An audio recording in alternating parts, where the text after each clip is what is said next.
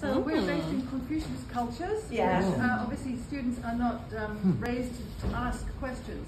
There you go. So how do you facilitate the asking? What tools do you use? Where do they put their questions? How? Okay, that's good. That's good. All right. Now I was going to take you directly to the digital learning platform. Okay, but there's firewalls. I could not show you that. However, what happens is that at the beginning of the class, I tell students that they have to do they have to ask 12 questions.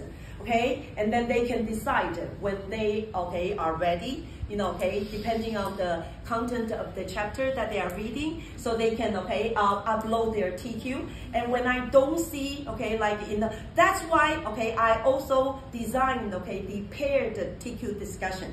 In other words, two students need to work together. Each of them are required to post 2 thought questions during the week of their before the week of their presentation.